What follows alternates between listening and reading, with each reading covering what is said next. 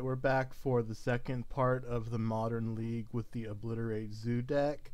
If you want to look for a deck tech on this deck, it's in the first part of this video, which I will link to in the comments. We are 0-2. We lost to Teamer Splinter Twin with Tarmogoyfs, and we lost to Bring to Light Scapeshift.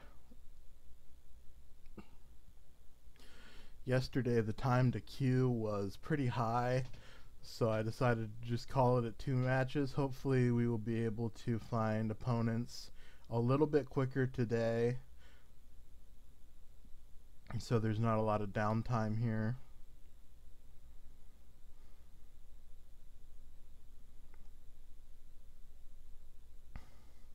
I do like this deck that we're playing.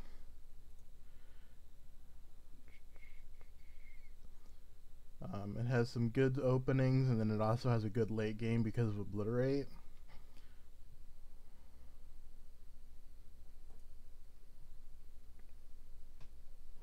So we're on the draw here. Let's see what our hand looks like.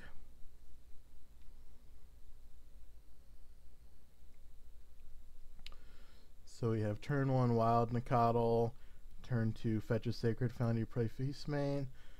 Light from the Loam doesn't do very much in this hand, but second Xenagos is also pretty bad, but I'm going to go ahead and keep this because our opponent mulliganed. So if our opponent is having a stumbling start, then we're going to be able to just make 3/3s on turn 1 and 2.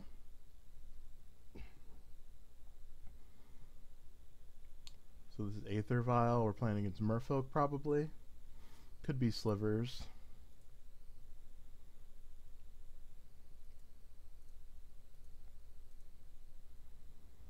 Okay, so there's another land, so we're most of the way to Xenagos already.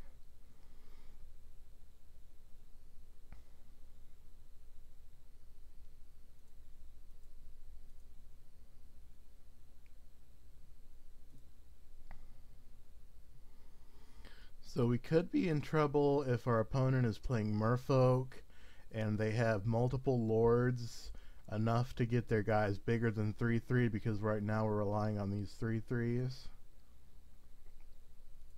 Looks like our opponent wants to race. I am okay with that.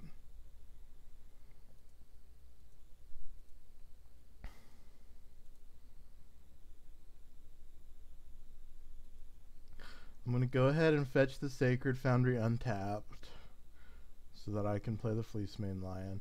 I could play the Plains, but then our Nicodle's only a 2/2. What I'm expecting to happen here is we're going to fetch Sacred Foundry, attack, play Fleecemane Lion, and then our opponent is going to Spreading Seas our Sacred Foundry, but we have a Windswept Heath to go and get another one.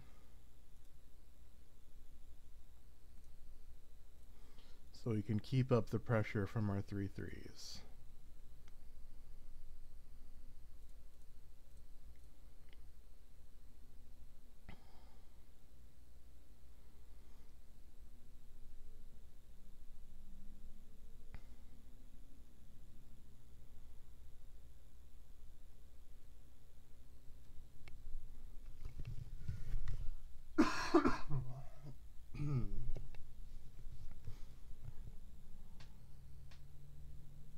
Opponent has to read Fleecemane Lion, so this is probably a Curse Catcher.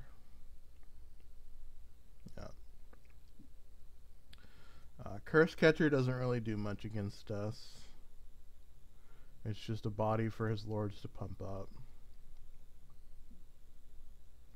If he attacks with Mutavault, I'm not going to block it. If he attacks with Curse Catcher, I will block it, because he would need to have 2 lords in play for the Curse Catcher to trade with the Fleecemane Lion. Ooh, Dismember.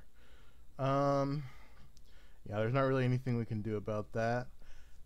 It does hit him for 4 life, so we're still putting pressure on even though he's killing our guy.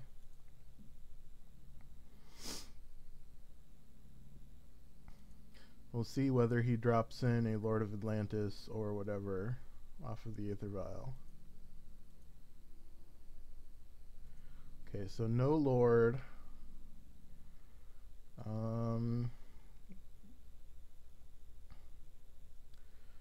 You go ahead and play this and then attack.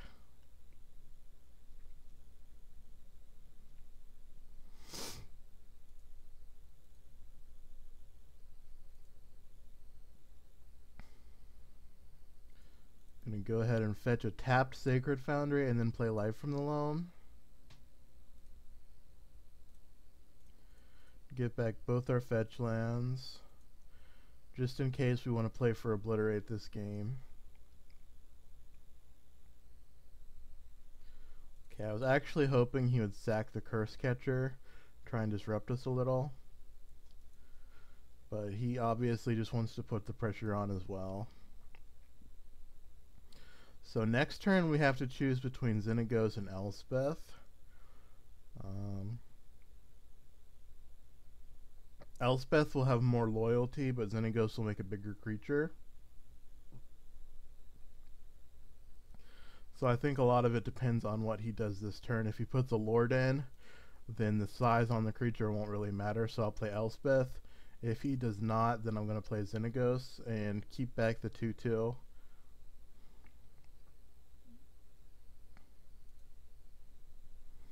So we're going to 8 here. He only has 3 cards in hand. Okay, 2 cards in hand. And his Aether Vial is on 3, so this is a Marrow Redray is my guess. I don't know. Okay, Kira.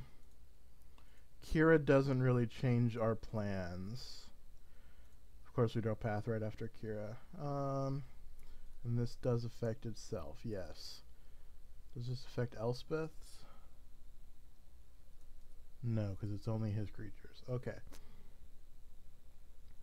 So I'm going to play... Well, let's see. I have another basic plans in my deck, so yeah. I'm going to play Xenagos.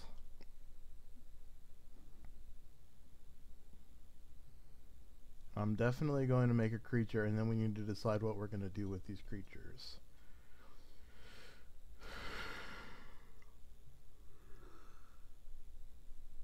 If my opponent attacks with everything next turn, let's do the math for if they have a Lord and if they don't have a Lord.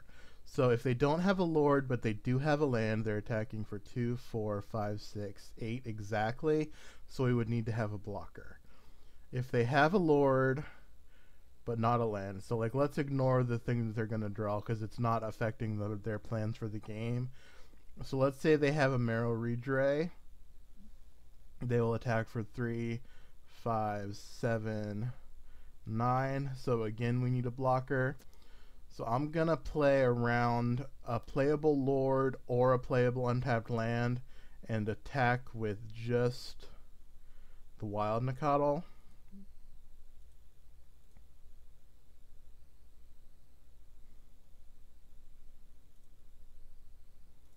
Now I'm going to play Windswept Teeth.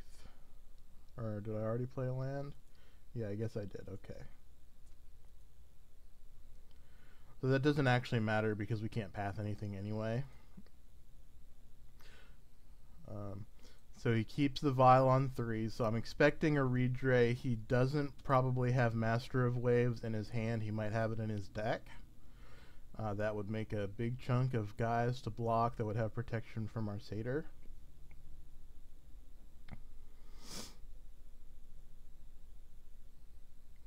Okay, so he has the land and he's just animating the Mutavaults. And then I expect everything to come in here.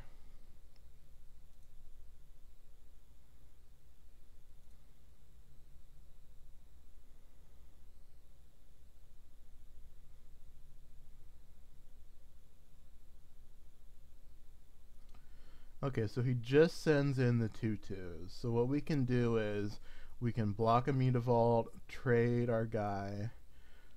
So let's assume that he has a Redray. We're going to block here. We're going to take 5, go to 3, and he's going to have a bunch of 2/2s.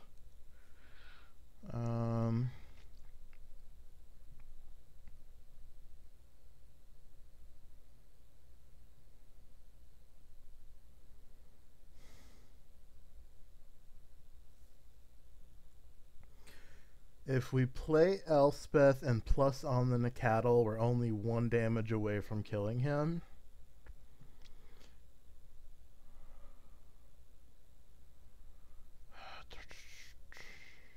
But I don't know how we're going to get that 1 damage in. Unless we top deck Slayer's Stronghold. So I'm going to go ahead and block.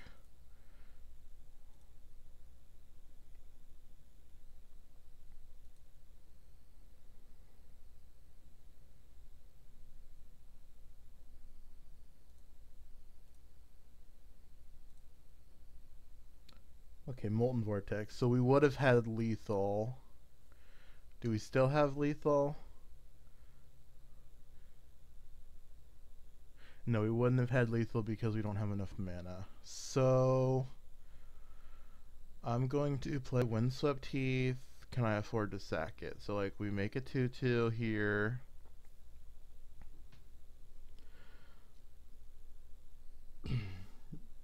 Next turn we're going to block the Mutavault with the Wild Nacatl. Block Curse Catcher with Satyr. Block Curse Catcher with Soldier Token.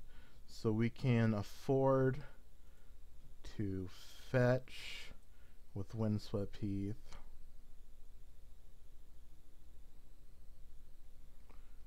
Play Basic Plains. Play Elspeth.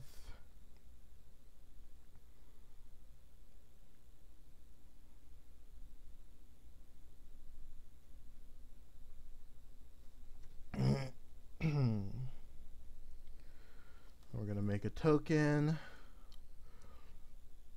And I think we need to sit back for 1 turn. And then we should be able to kill him next turn.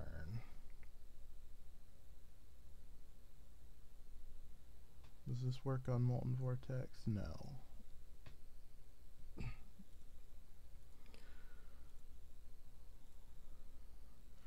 So we couldn't attack there because we're going to definitely take 2 from the Kira, so we can't let either of the Curse Catchers hit us.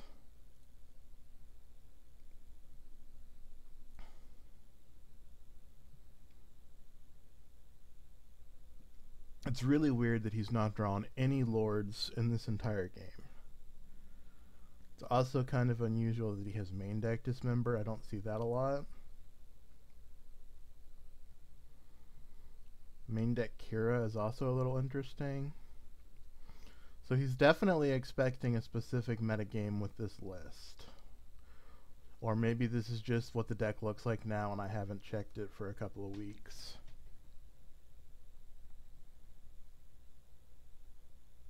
And if he has a Lord right now, it doesn't really do that much because... Okay, so what is this? So he's going to attack us with Kira. Depending on what is in his hand, he actually needed that Kira to stay back. There's a possibility that he has Vapor Snag here and we're just dead. Lord of Midland. Okay, so there's the Lord. It's not Vapor Snag, and I believe we kill him now. Do I want Life from the Loam? I think Life from the Loam is better than anything we could top deck. So what I'm going to do is plus Wild Nacatl.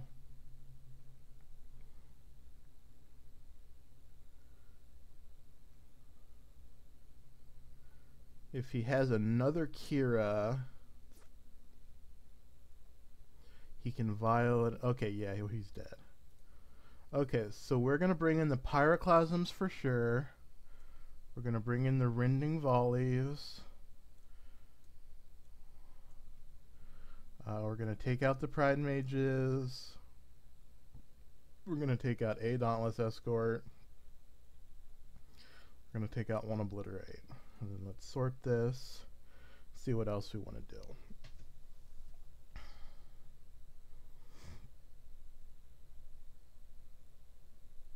I like the Nacatls and the Fleece Mains. I want to keep up pressure and they survive Pyroclasm. I like the Elspeths. We can probably cut 1 Xenagos. I want to keep the Molten Vortex Life from the Loam package because he has a lot of guys that we can kill. We want to kill all the Lords if we can. So yeah, I think we're going to cut a Xenagos. How good is Dauntless Escort? Is that better than Pride Mage?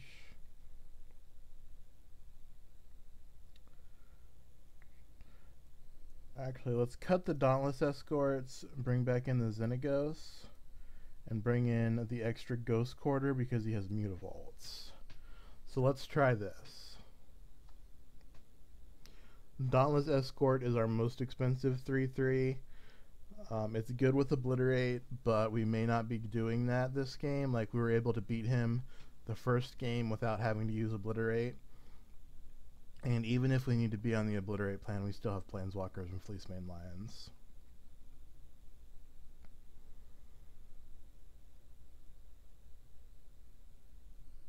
And a lot of that first game was that he did Mulligan, so...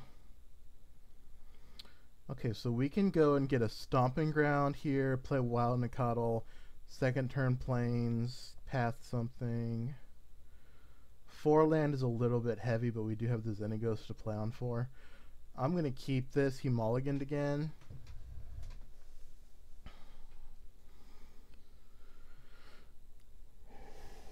I'm a little bit tired. He's on the play. He's got Minama. Let's see if he has Aether Vial. He has Curse Catcher. Okay.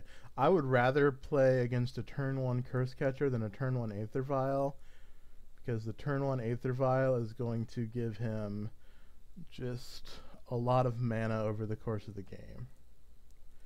Additionally, our Wild Nicottle is a 2/2, so he can't even attack with the Curse Catcher unless he plays a Lord. And if he plays a Lord, we'll take the hit to 2 and then path the Lord.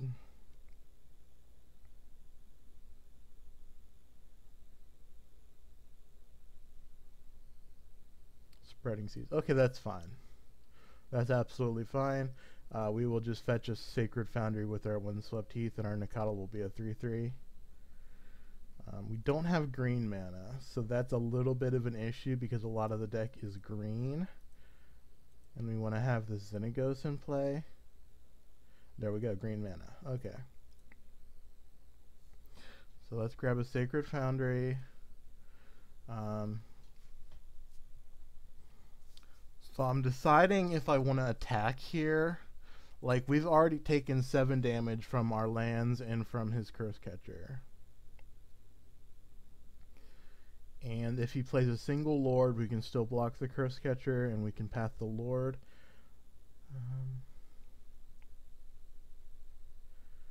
Yeah, I think I'm going to just pass here. That may be wrong, but I just don't want to take a ton of damage. Because we're going to have to use this fetch to get a forest, so with another point of damage that we've basically already taken. Okay, there's the turn 3 Aether Vial. That's not nearly as scary as if you'd played one on turn 1. So there's Lord of Atlantis. Okay, so he's going to attack with Curse Catcher here, thinking it has Island Walk, and we're going to get to path the Lord and block the Curse Catcher.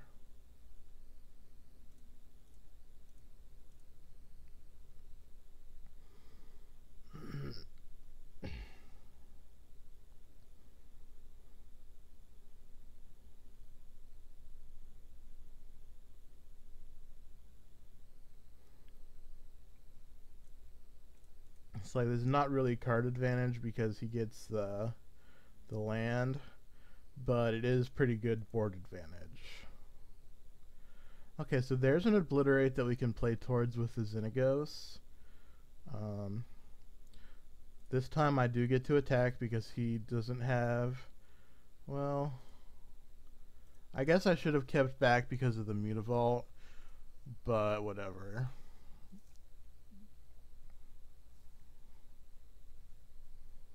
Is this a foil?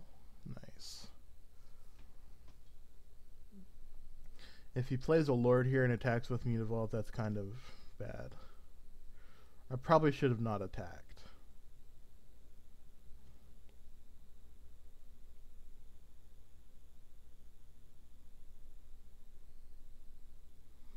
Yeah, okay. So we're actually in a little bit of trouble.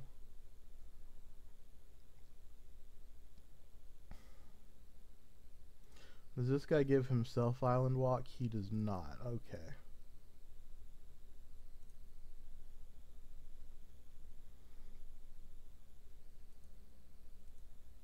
So we're going to go down to 9 here. after we sack our fetch.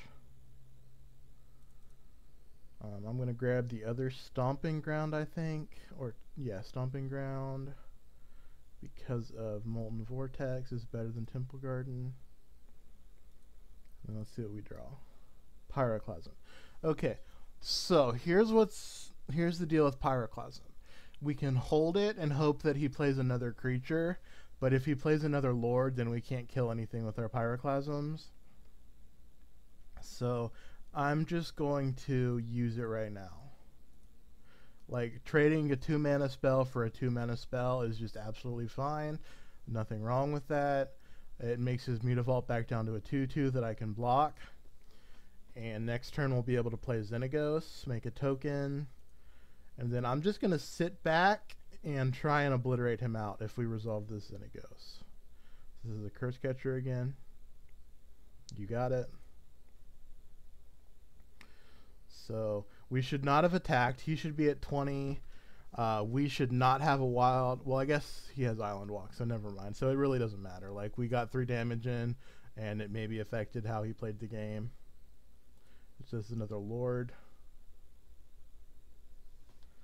Okay, so it was good to use the Pyroclasm, but we're still in a lot of trouble.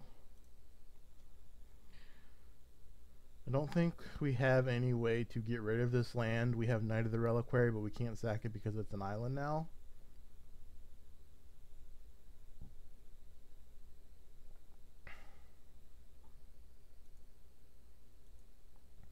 If we can draw another Path or another Pyroclasm, then we're doing pretty good. Otherwise, we're in trouble. Rending Volley also is good. That's better than Path because you can't counter it with Curse Catcher. So let's go ahead and play Xenagos and make a token. So we have a board presence here. And then pass. Actually, okay, so like here's the consideration. We can wait until he attacks before we use the Rending Volley, but if he ticks up Aether Vial and flashes in Kira, actually that doesn't work. Kira is when it becomes not. Okay, so there's actually not really a downside that I can think of off the top of my head here. So I'm going to wait for him to attack. If he has another Lord, we do die. That's his out in this situation. And he keeps his Aether Vial on 2. So he doesn't have a Marrow Redray.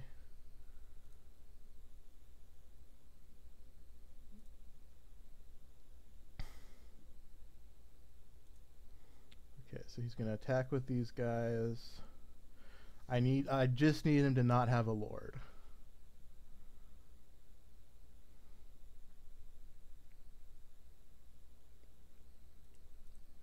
We're going to Rending Volley the Lord.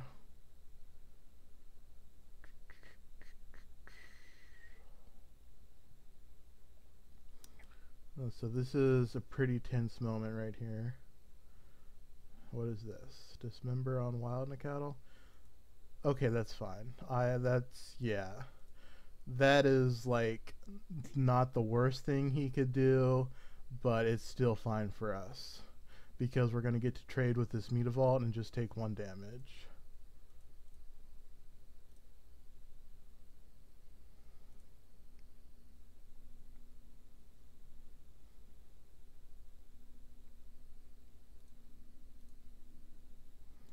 Okay, so let's play a Slayer's Stronghold. Let's make a guy.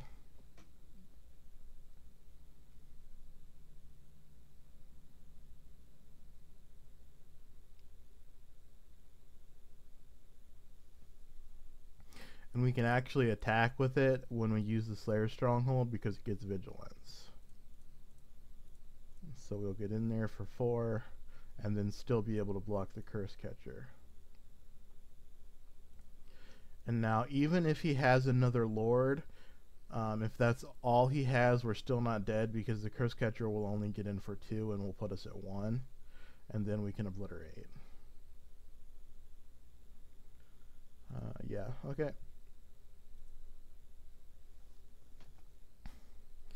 Okay, so here is a Lord, presumably could be a Silvergill Adept. Harbinger of the Tides. So yeah, giving this guy Vigilance was actually really good. Now if he has a Lord, we're dead, but that's just how this works. Like, he has no cards in hand, so he has to draw it right now.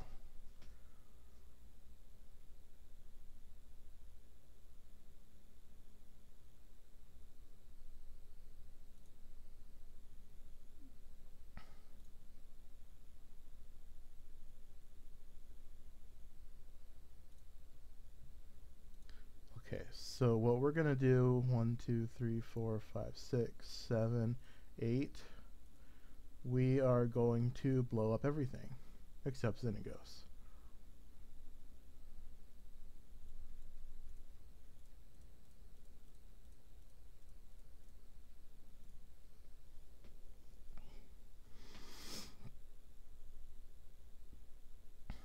So he can't do anything about this, it's uncounterable. Like, I guess if he has a bounce spell, he can bounce Xenagos in response. Okay.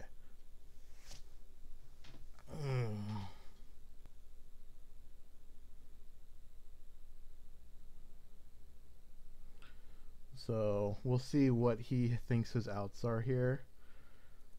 He could have another island in his hand, would be pretty good.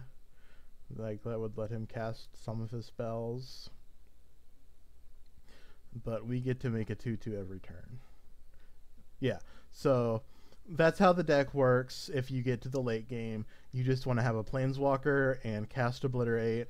They end up with nothing. You end up with a powerful permanent on the board. And generally, that's just game.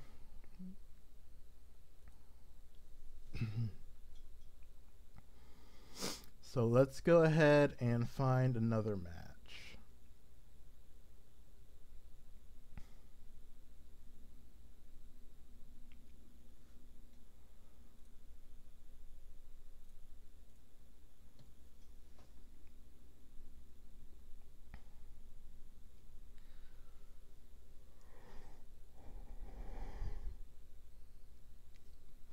Yeah. The wait time on queues is much better today. Okay, so we're on the draw again. This is a mulligan. This is not great, but I think it's a keep, and we don't want that.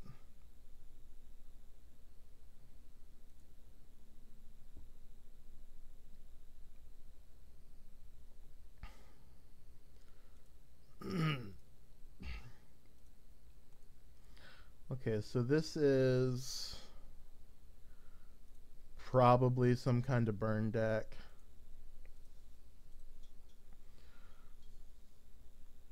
I'm going to let this come into play tapped. I might want to path something, but the thing that I'm pathing is probably only going to deal 2 damage to us anyway. Yeah. So we're taking an extra 2 from Lavamancer here, but we would have taken 2 from this, and we don't, like, it's not important to play Life from the Loam next turn.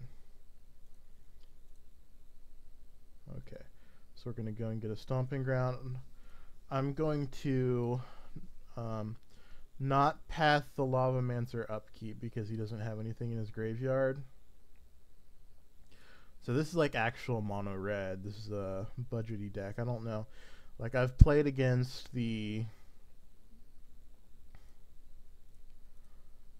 Naya Atarka's Command burn decks, and that's a little bit difficult. I haven't actually played against the red deck, the just mono red version. Just because it's budget doesn't mean it's worse against us. It's an entirely different deck, so I don't know how this matchup goes. One thing to consider is somebody suggested to me that instead of Dauntless Escort, I should play Kitchen Finks, because it's still good with Obliterate. So if this was a Kitchen Finks, we would be doing better. But I think just having a 3/3 should at least get a burn spell out of his hand. And if he plays Searing Blaze, I don't know how that works. I'd have to check the wording. I think it targets me, so we can't counter it by sacking the guy. But if he has like 2 Searing Bloods, we can counter the second one.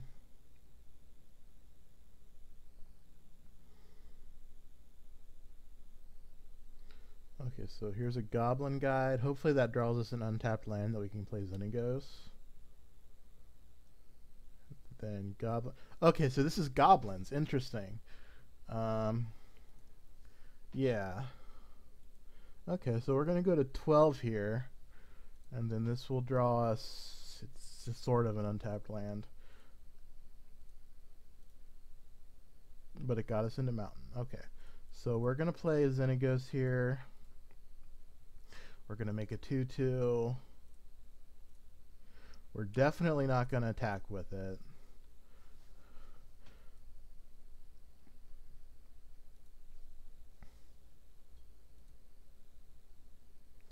So this is an Incinerator or something. Okay, so there's the Searing Blood.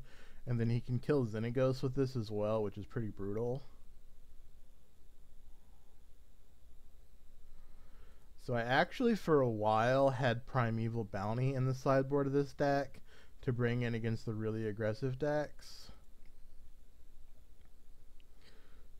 So it's going to be unfortunate that we don't have that, because Primeval Bounty plus fetch lands, it just gains you a ridiculous amount of life. Okay, so he's attacking me. So we are at a very low life total, but we do have a Xenagos in play, and we might draw a creature. Yeah, so there's a Dauntless Escort. Here's a Raging Ravine. Here's guy. Searing Blood again. Wow. I did not expect him to have the second Searing Blood after he used Goblin Grenade on the Dauntless Escort. So are we dead here? We can block Young Pyromancer and take 3 and go to 1, and he has no cards. Okay, let's see what happens. Pyroclasm looks like it's going to be good against this deck as well, so we'll bring those in.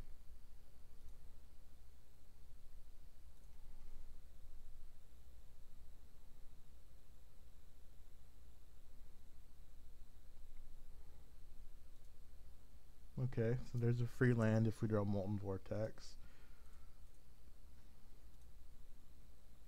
There's a possibility we should block the Goblin Guide in case he draws another Goblin Grenade. But in every other situation, we just really want to get that Pyromancer off the table. Okay, so there's another Dauntless Escort. So let's make a token. Play Stomping Ground tapped. Oh yeah, it's just always tapped. Okay, so we have some options here. We can attack with Raging Ravine. And then we have a blocker and a blocker. But if he kills either of our blockers, we are dead. So I'm just going to play Dauntless Escort and Life from the Loam back the Windswept Heath.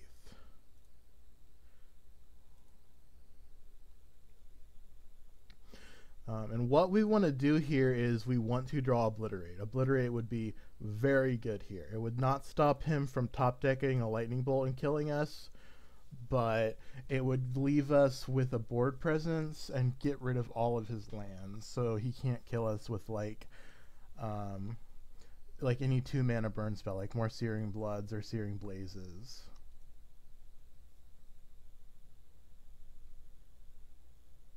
So let's see what happens here.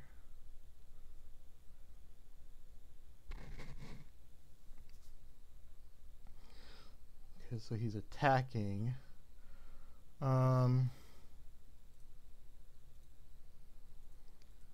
Yeah, so I'm gonna do this. I just don't want to lose to like some random thing that gives his guy trample.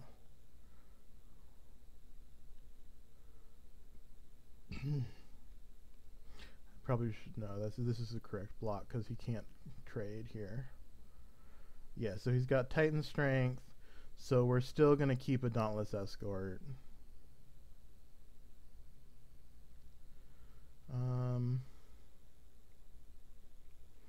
This looks fine as it is. Yeah. Just really want to draw Obliterate right here. Path to Exile. Path is not terrible.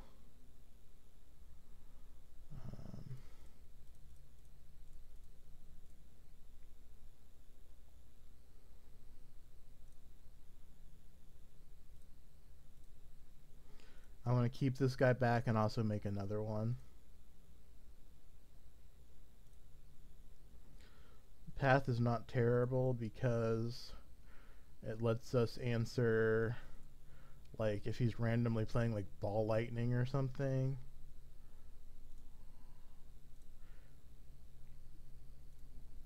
But like, we just need him to not draw a burn spell is what the plan is right here. What is this? Burst Lightning. Yep, that's a burn spell.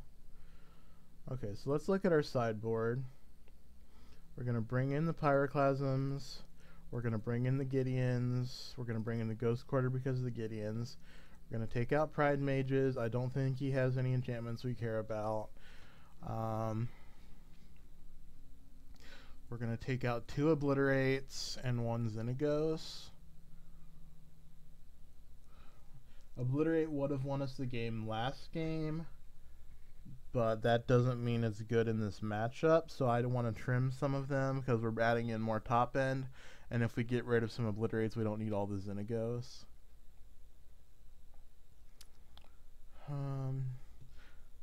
Do we want to change anything because he has Searing Blood?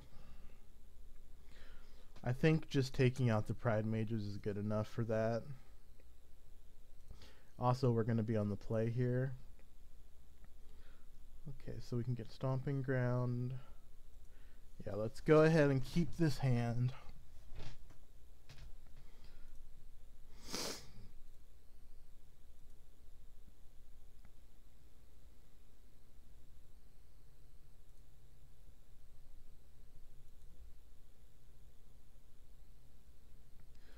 I might want to get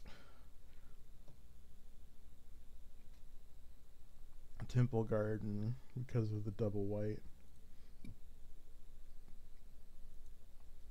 Let's see if this gives us a land. It does, okay. So I'm going to go ahead and fetch Sacred Foundry now because we have a basic forest.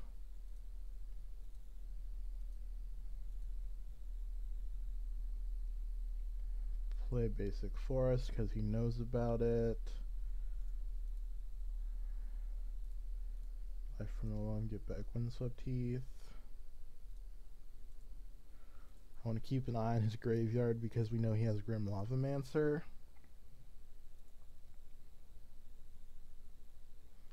So I'm going to take an extra hit from Goblin Guide here in the hopes that he plays another creature we can Pyroclasm. If he has Titan Strength, that's going to really punish us. Okay, so we're going to take 3 here. Let's see if we draw another land. Wild Nacatl is actually fine. That lets us play something on curve after Pyroclasm. Don't want Life from the Loam. Okay, so we're going to play Mountain. We're going to go ahead and Pyroclasm. He could have Mutagenic Growth to save both, but he does not. So we're going to play Wild Nacatl. I tentatively feel good about this game. Generally, when you don't have very many lands, if you draw land, you beat the decks that have a lot of lands in their hand. But we also have some pretty good spells, so it's not like we're just super flooded. Don't want Life from the Loam. Okay.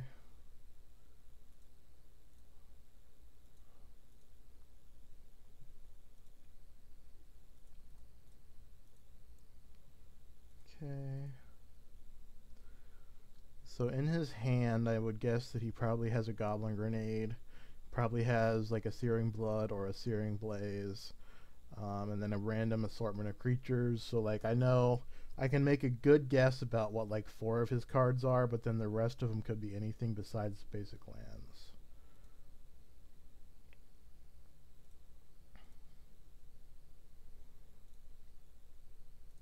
Okay, so there is an Obliterate, and we have 5 mana already and a Dauntless Escort. Okay. Yeah, I just don't know what he has. Maybe it was just all creatures. Like maybe he had like 4 Eidolon of the Great Revel in his hand or something. So that was good.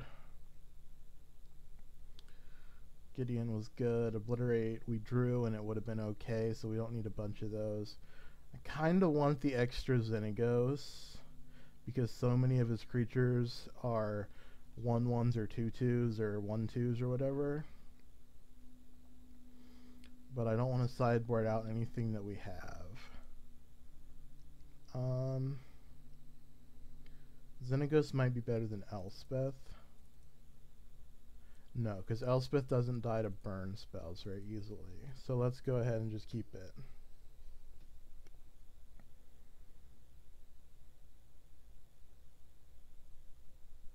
If the loyalty was the same, then I would rather have Xenagos than Elspeth.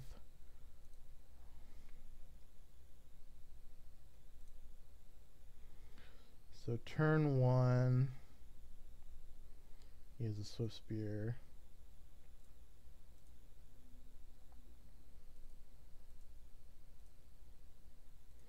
Okay, so let's see what we're working with.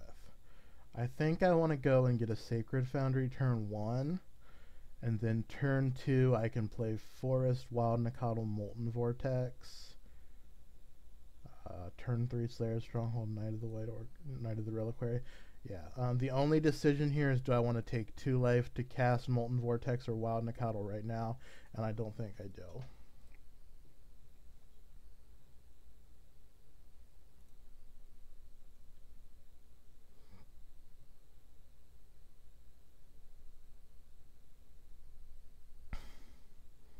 So he has a spell he was thinking about casting pre-combat. Wonder if it's a Titan Strength. Yeah, he has a Titan Strength. Okay. So this is a big chunk of life immediately. And then we're going to go down to 13 to get our Sacred Foundry.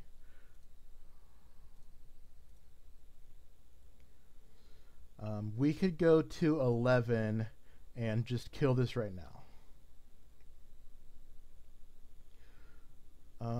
Is that the right play? I think I would rather try and block it.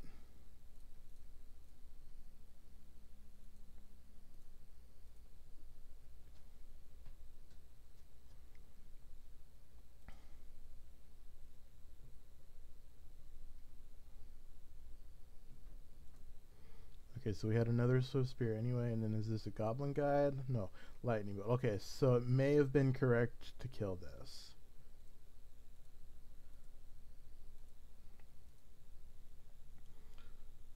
I feel like we're going to lose this game, like we just didn't do enough. If I had drawn a basic mountain here, that would have been pretty good. He has 3 cards in hand. So what we can do is go to 7 and kill both of these, and then we're dead to 3 burn spells. I think that's correct.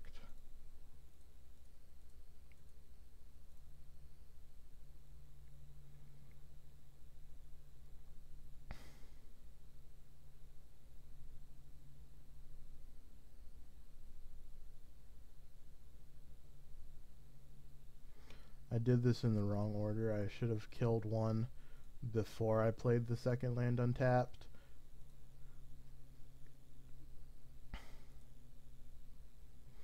If we had a Wild Nacatl to play there, that would have been really good. Like a Wild Nacatl instead of one of these 3 drops.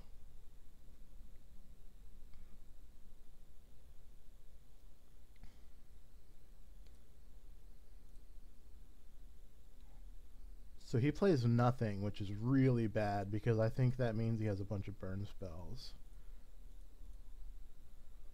Knight of the Reliquary is a 5/5. Yeah, let's go. Okay, cancel. Knight of the Reliquary is a 5/5. And the next turn we can make it a 6/6 and cast Elspeth and make a token.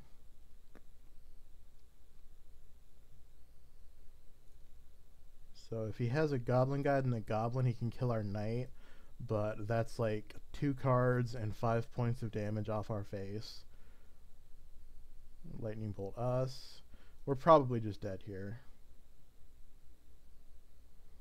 Yeah, there's no way we're not dead.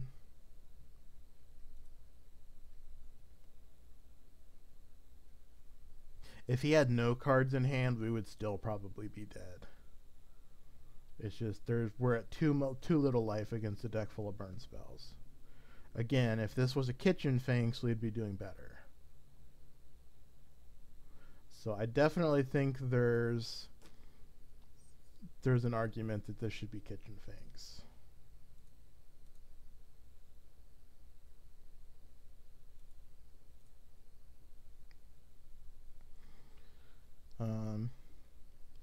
So there's we could get a fetch land here and then fetch the basic plains, because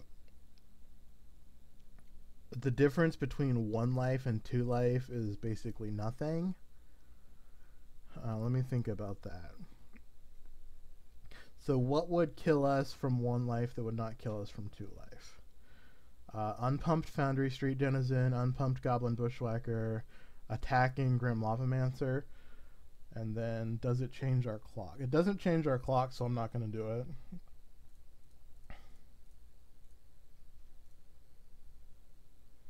So one thing that could happen here is we could actually die to Searing Blood. So let's think about this. If he has Searing Blood, it would make sense for him not to have played it this game. So I'm going to pump the Knight of the Reliquary and pass. And this way we're dead to a haste creature that attacks for more than 1. But we're not dead to Searing Blood, or I guess we are dead to Searing Blaze.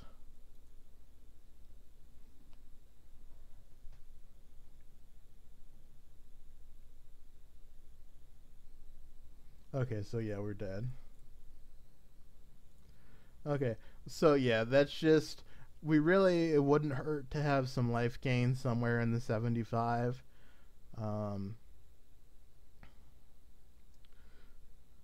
Trying to think if there's a land that gives lifelink besides Vault of the Archangel. I don't think there is. So Dauntless Escort for Kitchen Finks might be a change we want to consider. So let's go ahead and play the last match, see what we get paired against. I'd like to play against Tron so you can see how those games work out. I'd like to play against Jund or Abzan to see how those games work out.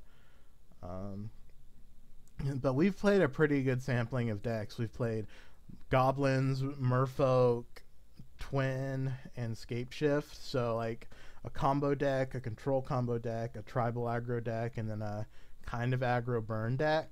So we've got a good spread of the field here. If we could just play against like a control deck or Tron, then I think we would have a pretty good image of what this deck does.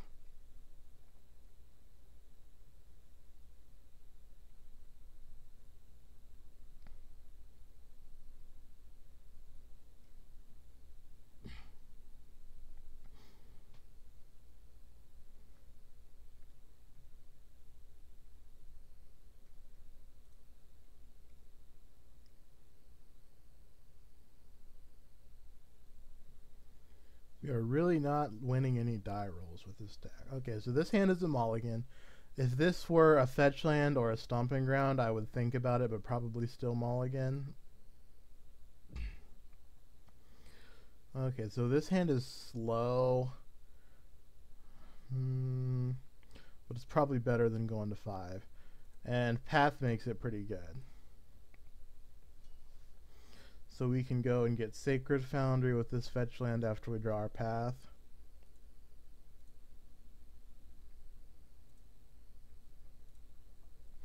So Scalding Tarn could mean like a bunch of different decks. So let's see what else he plays in the next couple turns.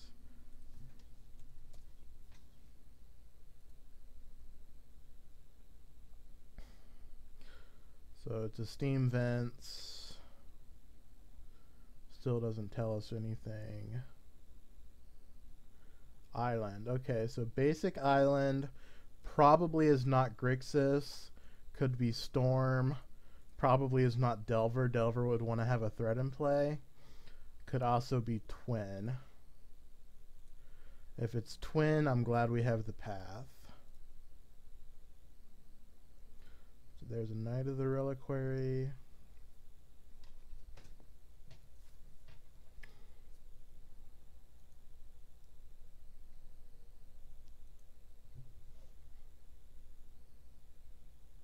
Cascade Bluffs. I don't know what deck plays Cascade Bluffs. I don't think Storm plays it. And if we were playing against Storm, I would have expected him to play Cantrips by now.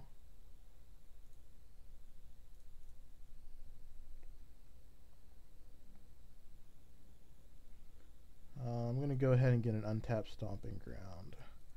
And then we can play Dauntless Escort or Knight.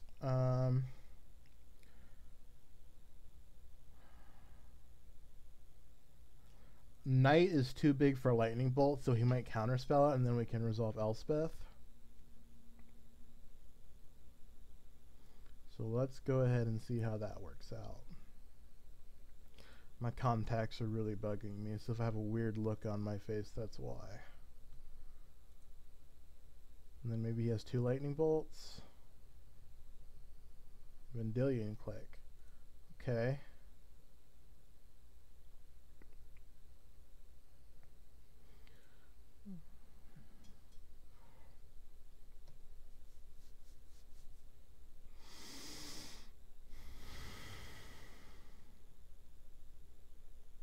I really have no idea what he's playing. Like, it's just good lands and a Vendilion Click. We could be playing against Twin. We could be playing against... Okay, so he doesn't take Path, so it's probably not Twin.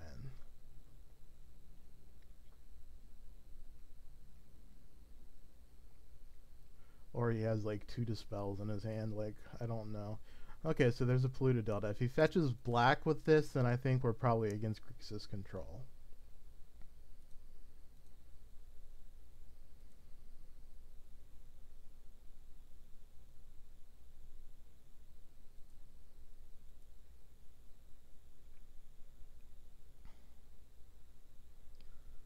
Okay, is we getting Vendilion clicked again here? No, but we're drawing another path. Okay, so we can play Slayer's Stronghold, pump the Knight to give it Vigilance, attack, sack Forest to get a basic Plains, and path the Vendilion Click. I think I like that more than playing Elspeth into Cryptic Command mana.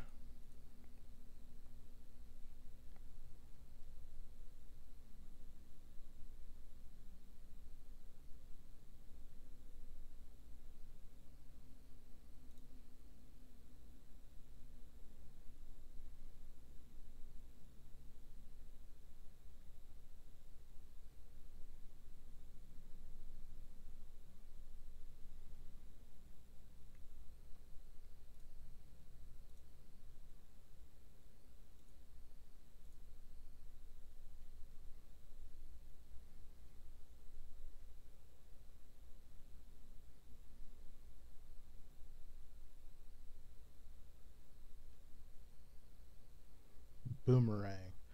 Okay, I have officially no clue what is going on. Congratulations, sir. You have got me. But you know what? I bet he doesn't expect our deck to have Obliterate in it. Let's go ahead and do the fetch for Plains plan here.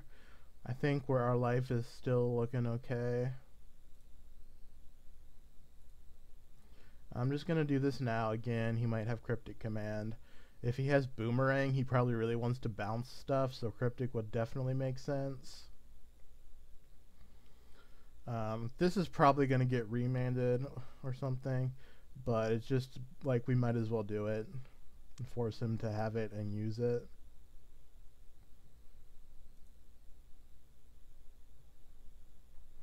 We are in danger of dying from this Vendilion Click.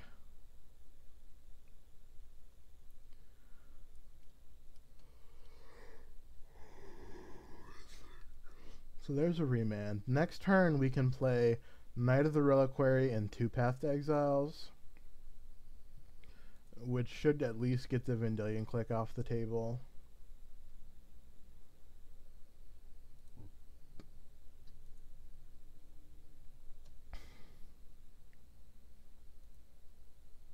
Important to note, he did not get a black source with Polluted Delta, so I don't think he's Grixis.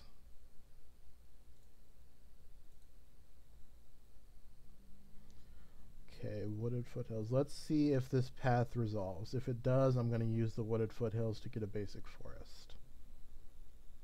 Actually, do I want to get a basic forest? Next turn, I think I want to get a basic forest, but this turn I want to play plains to keep up the second path.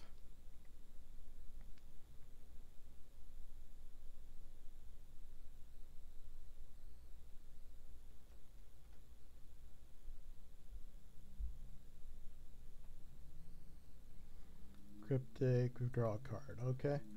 So this is actually going to work out pretty well for us. We used 2 paths to kill a Vendilion Click, but we traded a 1 mana spell for a 4 mana spell. And we get to resolve a creature. So I'm assuming his deck plays Lightning Bolt, so Dauntless Escort is not going to be as survivable as Knight of the Reliquary. But if he bolts Dauntless Escort, he's not bolting us. But he could have Snapcaster, so putting a bolt in his graveyard doesn't really help us much. And we're not dead to bolt us, snap bolt us. So I'm just going to go ahead and play the Knight again. Let's pop out graveyards.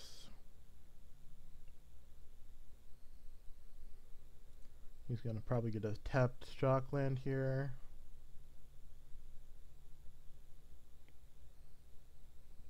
Basic Mountain, okay.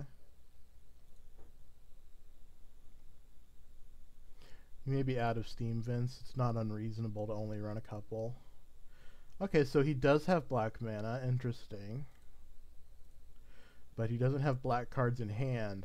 So maybe he just like sideboards in Tassigurs or something like that.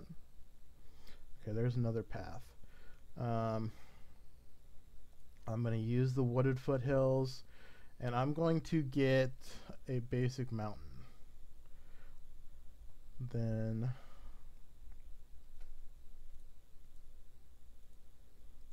yeah, this works. I'm going to play Dauntless Escort, but I'm going to Slayer's Stronghold the Knight.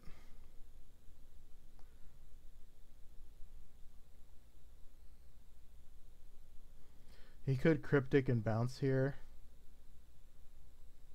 Or snap. Yeah, okay, so what's going to happen here is he's going to snap Cryptic Bounce. And I'm going to sack Plains to go and get a basic forest and recast the Knight.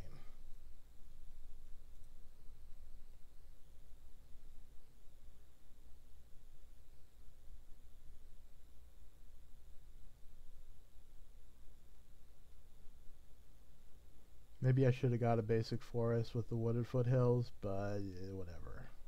I don't get to keep up path, but like he doesn't have Tassigur in his hand or he would have cast it, and he doesn't have twin combo on this turn because he...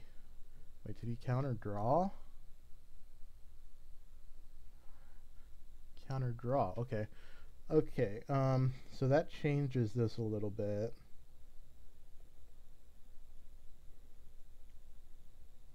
I can get him for 10 damage. I think I want to do that.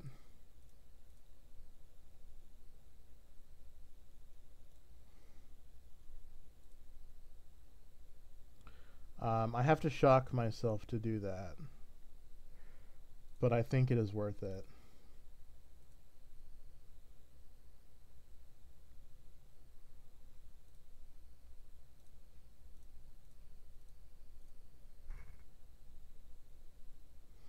So now I am dead to Bolt, Snap, Bolt.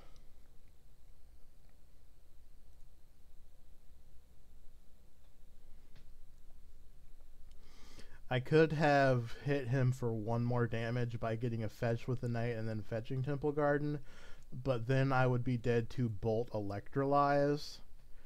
So we're actually meaningfully playing around cards by not doing that play.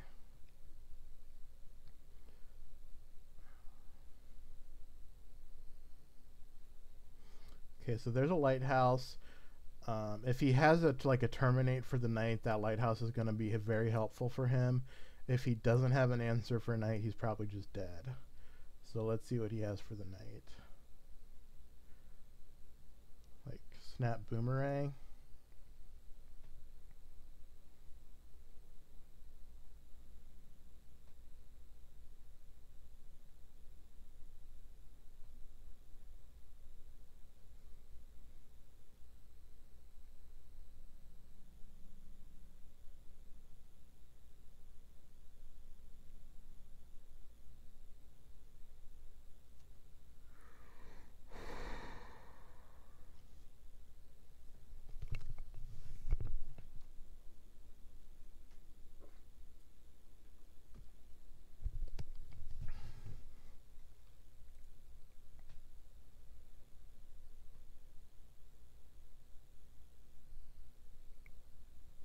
I don't know why he's doing this on his turn.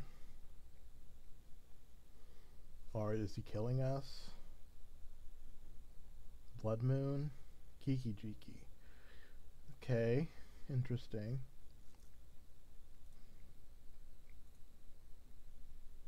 So he is twin. He's Grixis twin.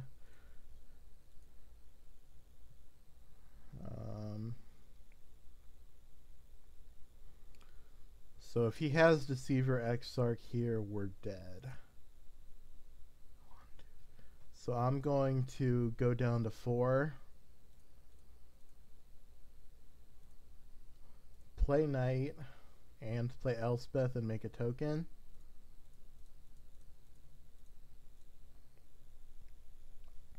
This shows him that we have Elspeth in our deck, but it also provides us a kill next turn if he doesn't have a combo piece. And it's entirely possible that he just wanted to play Kiki Jiki there to make a token Snapcaster Mage and block our knight after we Slayer's Stronghold it. That's why we didn't attack. Okay, so this is a combo piece. Looks like it. Oh, he's looting. Okay. He still has a chance to kill us here, but if he doesn't have it in his hand, we're doing pretty good. So he discards Splinter Twin, and then does he kill us? He kills us. Okay. So we want the Rending Volleys, we want the Pride Mage, we want the Gideons, we want the Ghost Quarters. Dauntless Escort is pretty bad.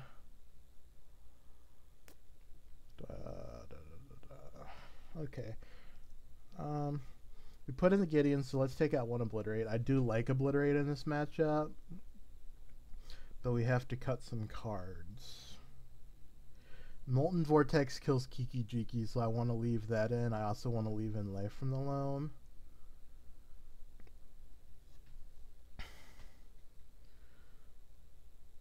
Let's cut 1 of each Planeswalker because we're bringing in Gideons.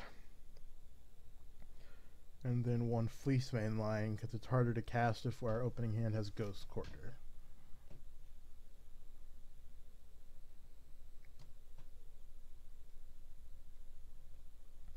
And our best chance here is actually for him to think the combo is going to be dead, board it out, and board in like the mid-range stuff like Tasigur and Kuranos,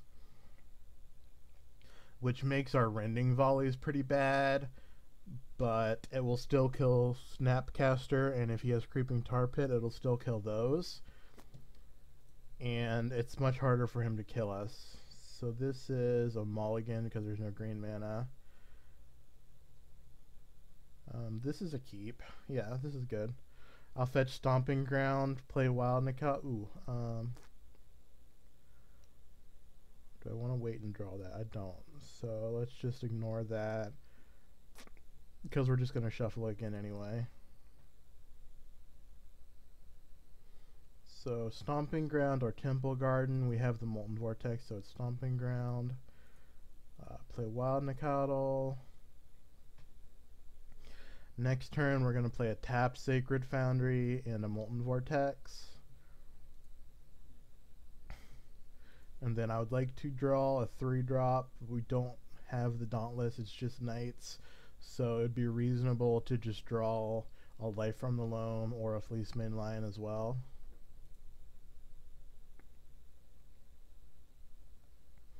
And we have a Wild Nacatl that we're going to get to do some damage with because he's not Lightning Bolting it. We didn't see Lightning Bolt or Electrolyze out of his deck in game 1, so it's possible he doesn't even run them. I'd be very surprised if he has no burn spells at all in his 75, but he may not be running like the full like 4 Bolt, 3 Electrolyze, 2 Sideboard Roast, whatever that people sometimes run in twin lists. I should have paid attention to where he scryed with this, but I guess it doesn't really matter because we don't know what's in his hand already. He could just be looking for lands. And it's actually not bad that we're drawing lands because we have the Molten Vortex in play. And with enough lands, we can stop a Deceiver Exarch with the Vortex. Okay, second Elspeth is probably pretty bad unless he counters the first one with something besides Remand. And we're going to play it ahead of Cryptic on the curve.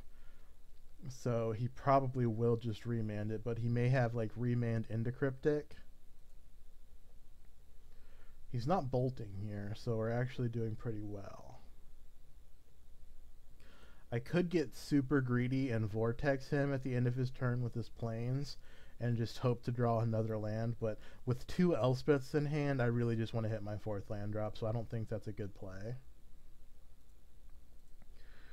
An interesting thing here is we only have the 1 Wild Nacatl. Okay, so let's think about this. I think we do want to play Elspeth here. Because it gives us a 2-turn clock. We can jump Nacatl, hit first down to 5, jump Nacatl, hit him down to -1. This is a Remand. Okay. And he didn't even bother leaving up red mana, so there's just no way that he has Lightning Bolt in his hand.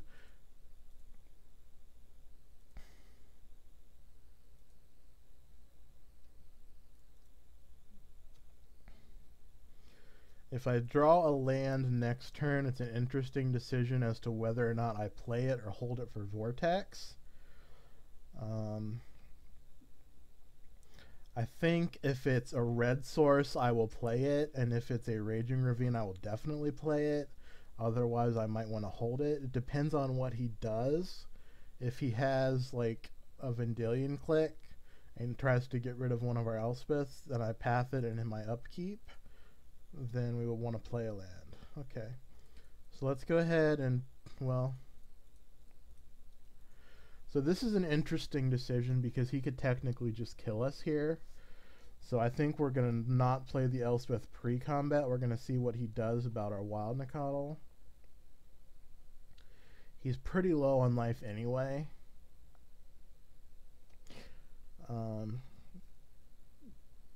If we had a land in our hand, it would be really good to get him down to 2 life. So yeah, he's going to try and kill us here.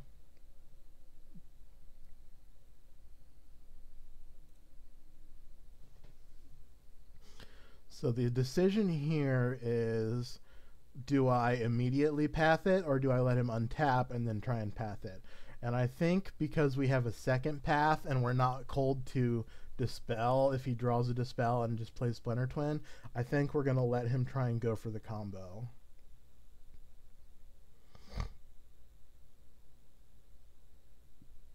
This also doesn't give him an extra land on this turn.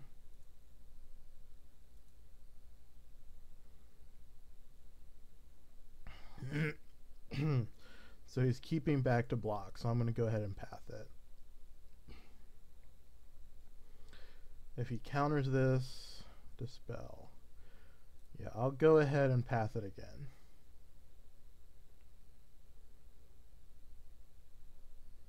Actually, I shouldn't have done that because he could have Mana Leak and then he gets to counter both our paths, which would be pretty unfortunate. But he did not have Mana Leak, so we're okay. Okay, draw. Sacred Foundry. Let's see what happens with this Elspeth. If this resolves and we hit him down to 2, I'm not going to play that land.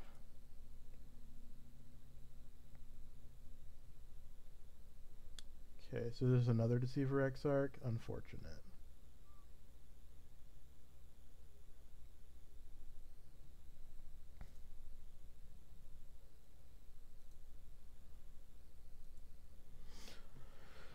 Okay, I'm going to hold on to this land because if we draw another one, we can kill his Deceiver Exarch, or we can jump over it and kill him.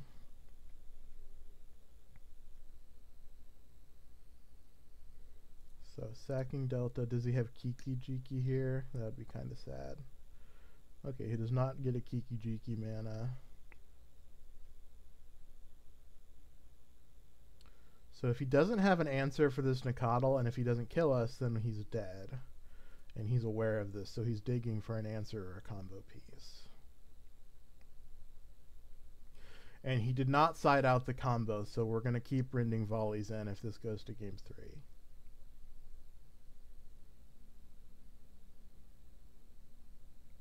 And he drew Splinter Twin. Okay. Yeah, so we played against Twin twice, so we got enough play points for a 2-man. Okay, so that was the deck. It's unfortunate that we didn't get to play against any of our matchups that I actually like. We did pretty well against Merfolk, and we won a game in each match. And well, we won a game in several other matches. We didn't win a game in that last match. I wanted, like, you really want to play against the other fair decks. So, like, Jund, Abzan, you want to play against. And then you want to play against Tron because you have a lot of sideboard hate for their deck, so you can keep up with what they're doing that's unfair. You don't want to play against decks that you can't interact with as well, so Scapeshift is just a nightmare. Excuse me. Burn decks are pretty bad. I think we're going to switch to the Kitchen Finks. And then Twin, it just depends on draw from both sides. Like, if we had a Rending Volley in our hand instead of one of those paths, then we would have had 2 paths in hand. Or we would have had a path in hand versus his Dispel, and he would have maybe tapped out for something. But it just depends on what you draw. So, I think we have an adequate sideboard plan against Twin. I don't feel like we need more cards there for that. We might want something against the burn aggressive decks. But really, we just wanted to play against decks that we didn't play against. So, like, we have 3 Ancient Grudge and 3 Crumble to Dust. So we really want to play against decks where those are, like, heavy hitters. So, like, against Affinity, you can Crumble to Dust their Blink Moth or Ink Moth Nexuses and just remove one of their win conditions. Or against Tron, you can make them play fair and set them back a mana at the same time. And then Ancient Grudge also comes in against both of those decks. So it's possible that we want to cut, like, 2 Ancient Grudge or an Ancient Grudge and a Qasali Pride Mage and just bring in stuff that's good against Burn or Twin or even Scapeshift.